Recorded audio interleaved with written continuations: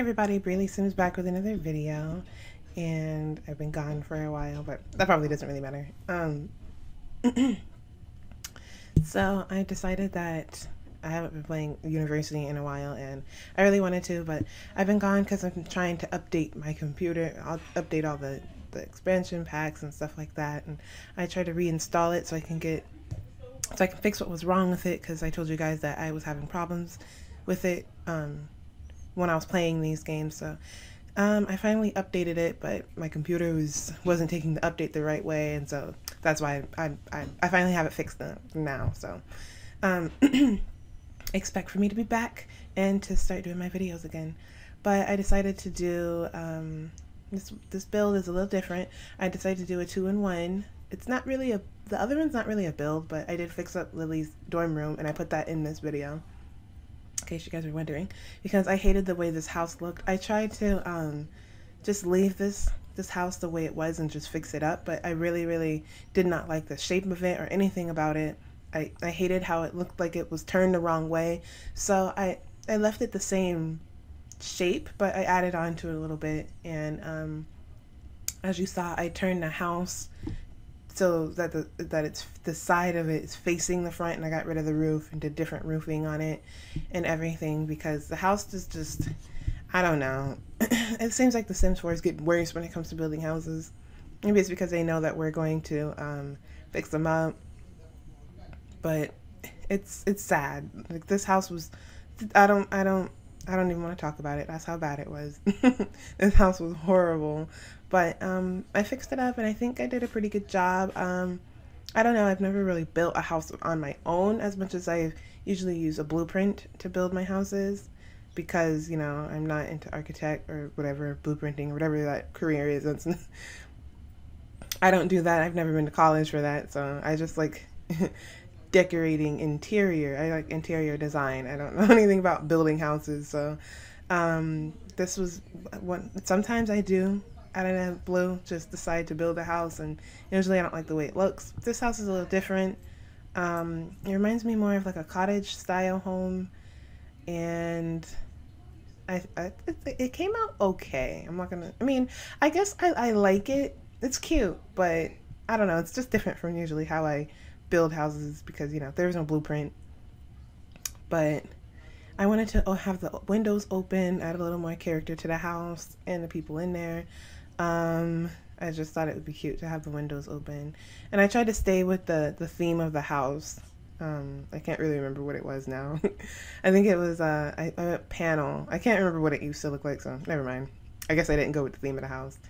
They didn't have anything to match that, so, you know, it's two different panels, but it didn't match. They don't have anything to match the one at the bottom, so it's coming around cute though. I went with blue and gray on the outside, and on the inside is like a lot of blacks and grays, because this is D'Angelo and Aldo's house. So usually when men like to decorate, usually, not all men, just usually, they like to keep it simple and symmetric with lots of gray tones and black tones, which, you know, there's nothing wrong with having a black house. What's you know, what other color would there be to choose, you know? If it's, I mean, my favorite two colors are black and green, but if I'm not going to do green, it's definitely going to be black. So I had no problem designing their house, but I try to keep it, the interior design, very modern and sleek, because that's how a lot of men like to decorate. And it's not fully, it's furnished, but it's not like, you know, they don't have everything in there, because it is just, you know, he has college funds, and, you know, he had a certain amount of money, and I didn't give him any money or any cheats to build this house. I just used the money that he had, and you know, I just went with it. So it's really cute. It's actually a really cute house. So I guess I changed my mind. It's really cute. And it's a 2-bedroom, his bedroom and Aldo's bedroom. And yeah, downstairs is just the living room and the kitchen, and upstairs is the bathroom and the bedroom and Aldo's bedroom, the master bedroom, and then the other bedroom, which is pretty small, but, you know, he's just a toddler. He doesn't need anything too big. And I ran out of money before I could do like the plants on the outside. Sorry. So it's not really, there's not really much going on there. I kept the same tree, just put it on the other side. And I decided to keep the stairs because I didn't want to change too much about it. I just changed it. So yeah, I love to use arches all the time. So usually in my builds, I tend to have a lot of arches in my stuff because I really like arches. I think they're really cool. But, oh, that reminds me, that doesn't remind me of anything, but my mind likes to jump, like I told you guys before. And I don't know if you guys saw the SpongeBob play, but that play, I need to buy it on Amazon. I think it's like 99 cents or like 75 cents or something like that on Amazon. If you guys have not seen that SpongeBob play yet, what are you waiting for? I mean, I didn't go and see it. I caught it from home because they were going to show it.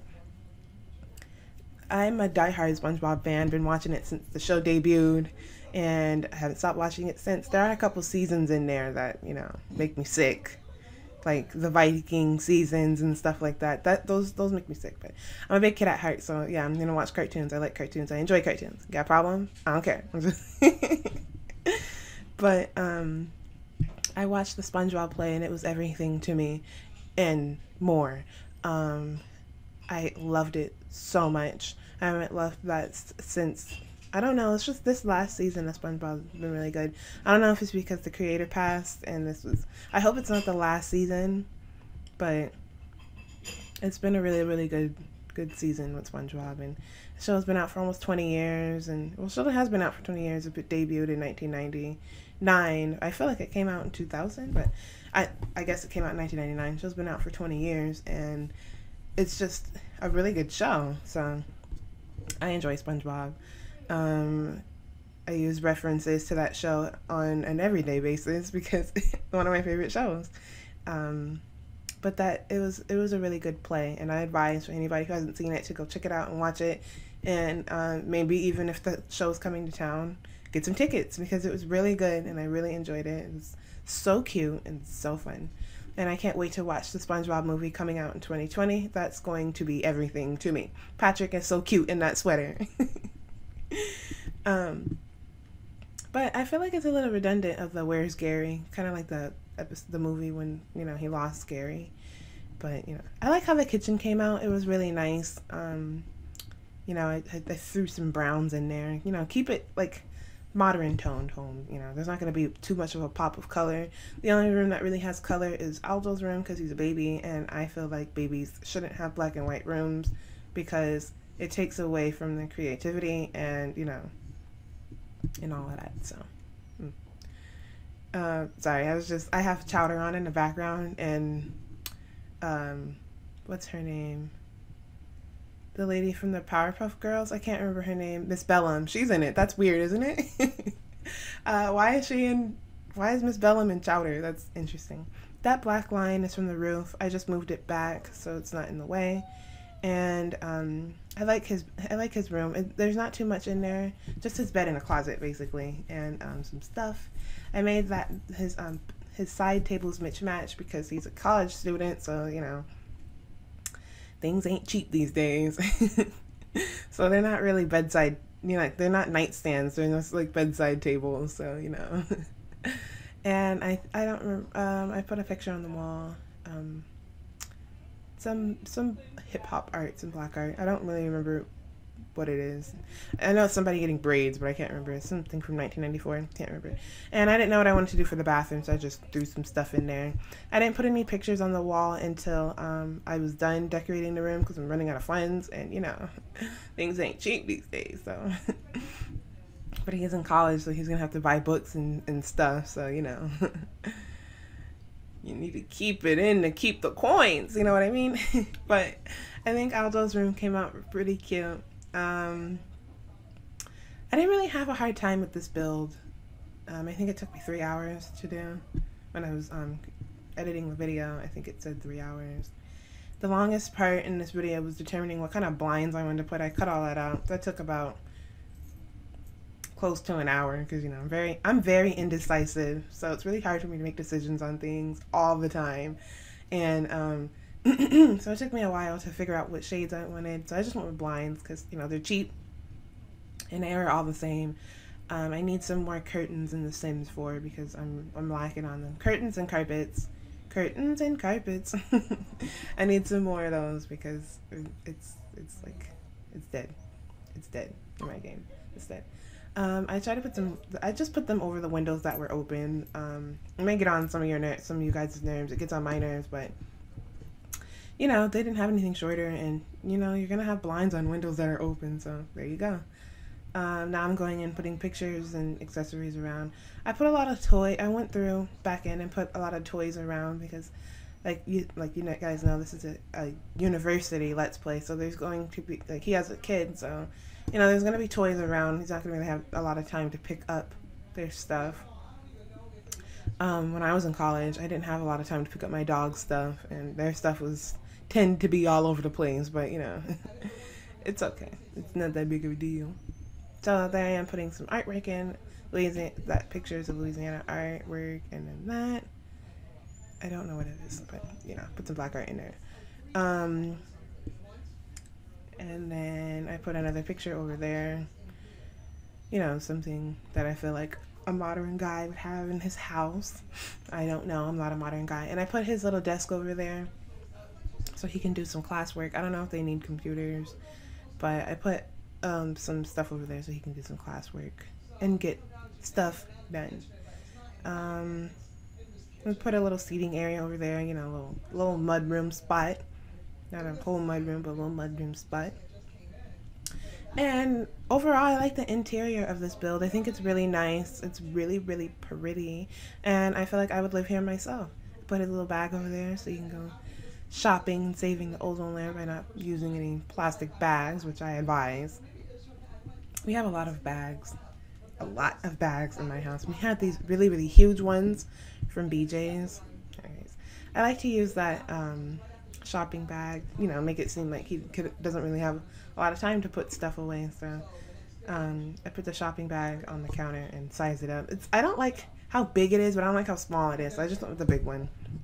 You know, I feel like when you size things up in The Sims 4, there's like a size that's missing. So sometimes it goes from extremely small to extremely large, and it's just like you need something. You need that middle, the median. Where's the medium? Where's that? But you know, I just put some toys everywhere, and I think it makes it look really cute and add some characteristics to it. Put some bottles around because he is a toddler, so now I'm going in putting in a little decoration and whatnot in there. Trying to keep it friendly in there because, you know, he's a dad, so yeah, I put the little I always use that because in my house we had something similar to that in the little what's that place called, the breakfast nook, and so I always use that. And now I'm decorating my hallway, which is still empty after I finish it because, you know, running low on the dough, but I did manage to put some toys in there and a little bit of stuff, so it just looks like, you know, no one really goes in there, which is true because nobody really goes in hallways. They're kind of, you know, so I decided to get rid of that because I didn't like the way that looked. It was taking up too much space. And I think that's it for his place. Oh, I put a bike outside, a little bit of transportation. And I think that's it. And now I'm in Lily's room, and I didn't know what I wanted to do for Lily's side of the dorm, but I ended up figuring it out. I went with yellow and I kept it brown. I don't know if I want to build the whole university over, but I didn't do that because I just didn't, you know, I haven't done it yet. I don't know if I'm going to do it, but I haven't done it yet. And so I had fun decorating Lily's side of the room because, you know, it was free. I tried not to get the most, well, I tried not to go over, do a lot with it, but, you know, I did use a cheat to decorate the inside of the university. So if you guys are wondering how I did that, there's a cheat for it, and so I used that cheat. So her room, I picked the Bumblebee bedding because I've never used it. I guess I forgot to edit all this out. I used the Bumblebee bedding because I thought that was cute and I've never used it. So I just went with yellow and blue in her room. and it came out really, really cute. She looks like, you know, a college girl's living there. Not quite an adult, but not quite a teen, just a young adult. Well, younger than a young adult is what I would say, but young adult. And what was I gonna say? I was gonna say something. I can't remember. Oh, I thought I was going to change the size of her room, push her roommate stuff back, and make her side of the room bigger because I wanted to fit the microwave in there. Because in my Let's Play, if you guys haven't seen it, go check them out. They're fun. They're everything. In my Let's Play, she bought a microwave, so I decided to put the microwave in her room. It's not the one that she bought. I'm just gonna sell the microwave in her inventory because I can't place it anywhere, and I know it's just gonna end up. Excuse me, that yarn came out of nowhere. I know it's just gonna end up like outside the place. And she couldn't use it anyways because there was no refrigerator. You need a refrigerator if you're gonna have a microwave. But what I ended up doing is I thought I was going to use a counter, and I couldn't use.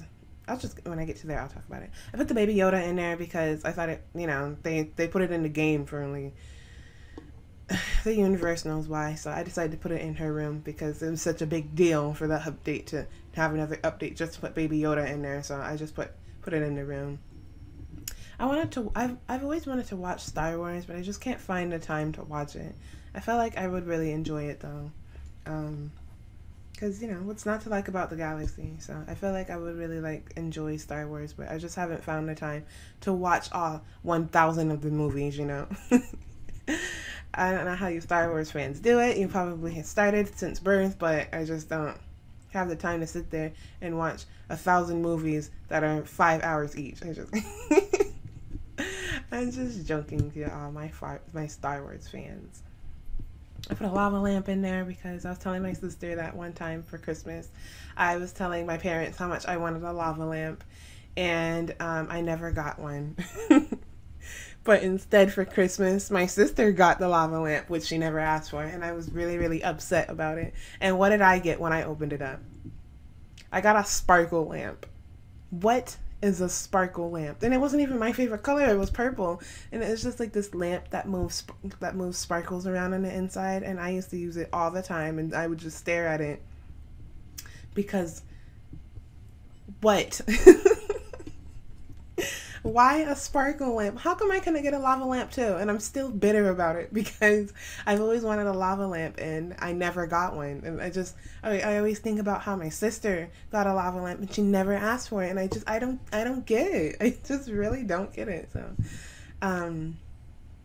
you know, I still don't have one and I would still like to have one. So I put a lava lamp in her room because lava lamps are cool and they've always been cool to me and they'll always be cool forever. So this is the part where I was trying to find, the counter space to put there, and I didn't know what I wanted to do because I couldn't fit anything over there. So I just decided to as you guys are gonna see my video end, but I decided to fix it up and I got rid of the counter and I just put the refrigerator in there because I found out that you can't have a microwave that refrigerator, like I told you, but the microwave stacks on top of the refrigerator, so that's good extra space. And in my screenshots, you guys are gonna see that my sim, her arm is weird because of her shirt. So you guys are wondering why my screenshot looks like that, because I got lazy and I didn't feel like changing the shirt, and it was late and I've been working on this all day and I just wanted to put it out. So her arm is up. It's weird, I know, it's weird, but I guess I'm coming towards the end of my video, so... Oh no, I forgot to pull my thing back up. One moment, guys. I don't know why I always forget. If you guys like this video, give it a thumbs up. Make sure you hit that like button, subscribe to my channel, and don't forget to share this video with everyone that you know. Also, don't forget to click the notification bell so you can be the first to know every time I upload one of my videos. And have a very scary day. I love you guys. Bye-bye.